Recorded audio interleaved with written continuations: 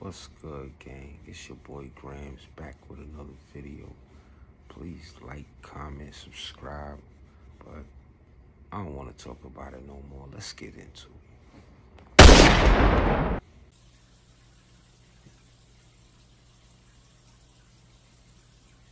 Shall we begin? Shall we begin? All right, check it, right? Listen, I want y'all to understand something, right? Personally, I really don't care about who snitched, who didn't snitch, or whatever the case may be, because it's part of the game. I understand that it's part of the game. But in this situation right here, you know, there's a lot of talking, a lot of speculation going on. You got a dude by the name of Terrence Gangster Williams, right? Who put in a lot of work, a lot of pain, who also happens to be Birdman's brother. And this dude didn't just tell on dead people. He actually went from prison to prison, lining inmates up that was fighting to get out of prison, getting close to them to get their story. And, well, this is the story of how he got home. And it's not alleged. This, switch my glasses, put my reading glasses on, even though I can barely see with these. These are dirty. I need my cherry cloth. Let me see if I can clean these off a little something, right? But I want y'all to understand something. There's no way in this video, right? I'm reading all of this. There's no way. There's no way. I want y'all to understand something, right? This is what we're dealing with, right? Paperwork. See the docket number up there and all that. This is paperwork, right? This is a book. This is the whole court transcript of dealing with Terrence Gangster Williams. So let me read a couple of pages for you real quick, just to make you understand what we're dealing with. I'll give you the docket number and all the rest of that. So Vlad, if you want the truth so we can stop playing games, Vlad, if you want the truth so we can stop playing games, I got the paperwork. I'm willing to bring the paperwork, mail the paperwork to you, make copies, whatever I got to do, so you can have the paperwork on the case files of this dude and all the people that he told on. He didn't just tell on dead people. This dude used his gangsterism, his gangster life story, his celebrity brother's background to get close to dudes. And, well, Terrence Williams, a.k.a. Gangster, was interviewed at the United States Courthouse, Brooklyn, New York. Present in the interview was Special Agent Thomas J. McNally and Detective Jeffrey. New York City Police Department, Williams provided the following information. Williams stated that Williams heard that a Muslim brother who was in transit through MDC. What are you doing in MDC? What was you doing in MDC? That Angelino was going to make trouble for Williams if Williams takes the stand. Take the stand on who? Williams also stated that he was in conversation with a prisoner, McCullum's, no further identity, who stated that S. Dot is my main man. Williams believed that McCullum's may be jailed on insurance fraud charges. All right, cool, whatever. It's too many pages, but I'm just trying to give y'all just a little bit of an insight on the situation. Terrence Williams' date of birth, 11/4/1974. Was interviewed at Eastern District of New York on August 2nd and August 28th, 2012. Present at various times during this interview were Assistant United States Attorney Matthew, New York City Detective Jeffrey, and Tony Vigania, whatever the hell that is, however you pronounce that, and Federal Bureau Investigation Special Agent Thomas J. McNally. After being advised of the identity of the interviewing agent, detective, and the nature of the interview, Williams provided the following information. Williams stated that he is currently sharing a cell 22 since May of 2012 in the Segregated Housing Unit, SHU, of the Metropolitan Detention Center, MDC, Brooklyn, New York, with Timothy. Williams further stated that Pinky told Williams that law enforcement are trying to hook Pinky to S. Dot, right? Y'all following this?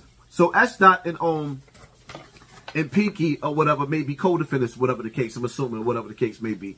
Williams explained that Pinky is nervous about a murder Pinky committed sometimes in 2008 in Long Island for retaliation of, and it's blanked out, being killed. Pinky confided in Williams that Pinky is very nervous about law enforcement finding out about this murder. Pinky described himself as being on camera during the murder and that it took place inside of the project house lobby. Pinky also stated to Williams that Pinky shot an individual in the stomach who survived and the other victim died. Pinky recounted that they drove to the location in the Lincoln Navigator and entered through the rear of the projects. Pinky was nervous about doing the job, on Long Island because they closed down the bridge. If something happens, William recalls that Pinky may have mentioned being in possession of a .40 caliber Glock the time of the shooting. Williams also told Pinky that Pinky was involved in a jewelry store robbery in which a Spanish guy was shot sometimes in 2008 or 2009. Pinky described the ammo, the clip that left behind, the $12,000 to $13,000 in cash that was taken. Williams stated in regards to the violence with S. Dot and Pinky. Now, I'm not reading all these pages. The first 2 pages gave you enough to let you know what time it was. So what happened was your mans got close. Terrence Gangster Williams, he wanted out of prison. He couldn't take that lifestyle no more. He wanted out of prison. So what he did was he worked the prisoners who looked up to him for his reputation and celebrity status. He got close to them and he got information out of his case. He went to jail. He wore wire inside the jail. He wore wire. There is audio tapes of this. He wore wire inside the jail. And this is how he's home right now talking about Assalamu alaikum. Wa alaikum salam, my brother. No, absolutely not. Now me, I know that Allah forgives all. You know, it's Allah's job to forgive. But the reality of it is, a snake is a snake is a snake is a snake. And dudes do some of the foulest stuff in this world and then go run up under Islam in the penitentiary, right? Because then they're protected.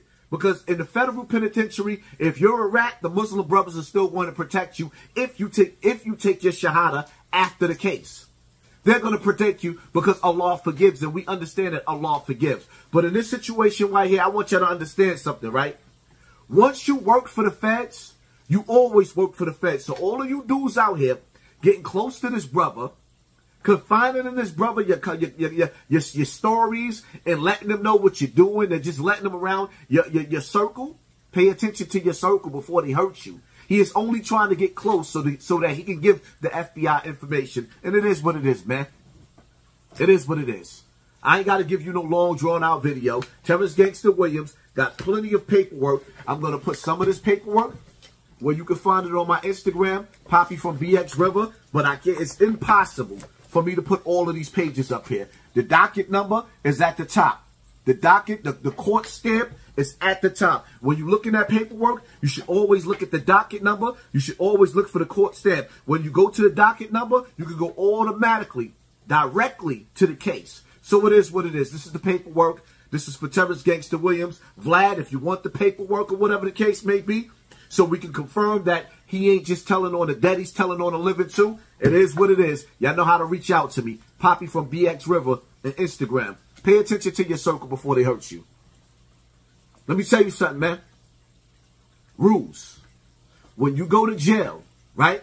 When you go to jail, because you committing crimes out there in the streets, do not discuss your court case with anybody. Just because a dude that is in jail for committing a crime don't mean he want to stay in jail. And sometimes a district attorney will give another criminal, another inmate, leniency to convict you, soldier boy. The whole key to it is getting a conviction. So they'll give one inmate less time to get another inmate convicted of a crime. It is what it is, man. Stay out of them streets. The streets ain't made for everybody. That's why they made the sidewalks. And the reality of it is, the streets ain't worth it. It ain't worth it. I'm out.